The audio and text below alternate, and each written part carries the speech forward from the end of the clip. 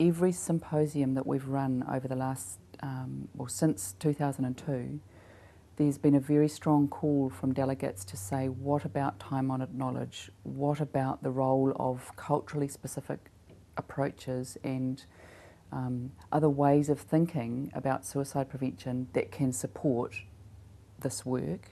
Where is it? It's not being presented here. The most important reason is that we've got such disproportionate rates still for Māori. So while we're seeing the rates coming down right across the population, it's not coming down in the same way for Māori.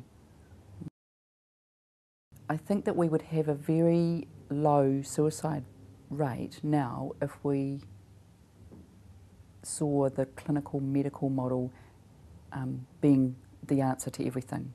But we haven't, so we know that there's still some questions. So we're looking at what do we need to fill in the gaps, and we need to listen to each other to do that. So people from mainstream have come here to learn about how they can start to approach this work better, how they can dip their toes into the water and build relationships with local mana whenua to support their work. And in the same way, we've had many people who provide services to Māori and for Māori on behalf of Māori bring their skills and knowledge to say, how can we fit these two things in together?